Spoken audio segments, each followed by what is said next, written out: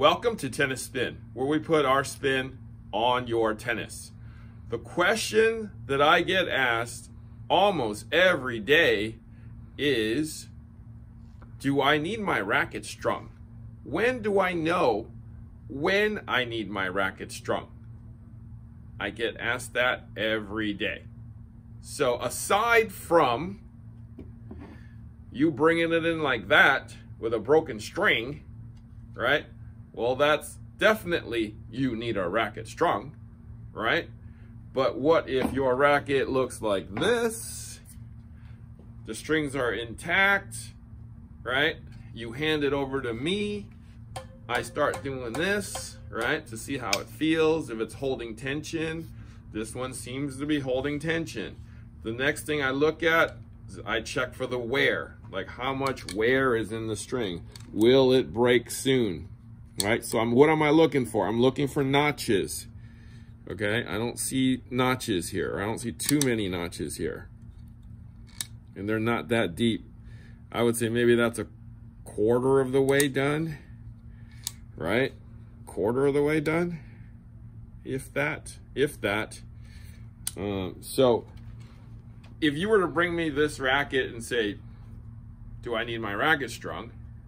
My question to you would be, how does it feel? If you say it feels fine, I'm probably just going to send you back out with your racket and say, check back with me in a month, or check back with me when you feel that the rackets aren't performing to your standards. Because I know people that they actually like the racket with the strings that are old. Like they're used to that older, softer feel, especially on a poly. So my question to people who use poly is usually, do you like your strings in the beginning, right when you get it fresh, which is at its tightest point, a couple hours in? You know, usually it breaks in the 2 to 4 to 6 hour mark. And people like it after that. Do you like it after the 10th to 20th hour, which is when it actually starts loosening more? Or do you like it at the end, right before it breaks, right? So ask yourself that question. When do you like your racket with your strings the most? When do you love playing with it the most? That will actually help me or whoever you're bringing that racket to. It'll give them some insight as to, should we string it lower? Should we keep it at the same tension? But usually if you like your setup and it's not about to break, I'm not going to suggest that you change your strings out, because there's probably no need if it's playing fine. Now, the rule of thumb in tennis, and you probably have heard this, is that however many times you play in a year should be however many times you play in a week should be however many times you string in a year. So if you play once a week, string it once a year.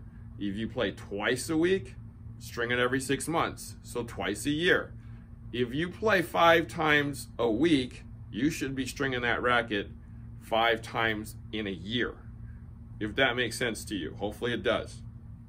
But it's up to you, because you know how you play, and you're the one that feels for tension loss or, you know, obviously breakage, right? So if you're sensitive to it, as soon as it loses tension, you can't stand it, then you're probably going to be one of those ones that string more often. Or if you're just a chronic string breaker, I see kids in here with 3 rackets every week. So it just depends on your style of play. But so in terms of when you should string a racket, well, ask yourself those questions. And like I said, if it doesn't play badly, right, don't change it, okay? But my personal rule of thumb to everybody is if the strings are intact, right, and you play once badly, okay, it may not be the strings.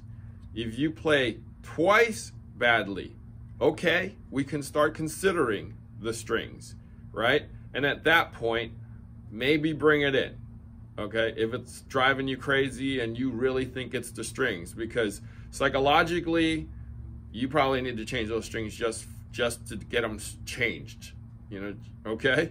Now, if you wait until the third time and you play 3 times badly, then definitely bring it in and change them out, because it's probably the strings, okay?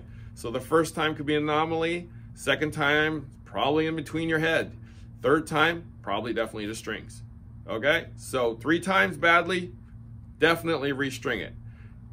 Even if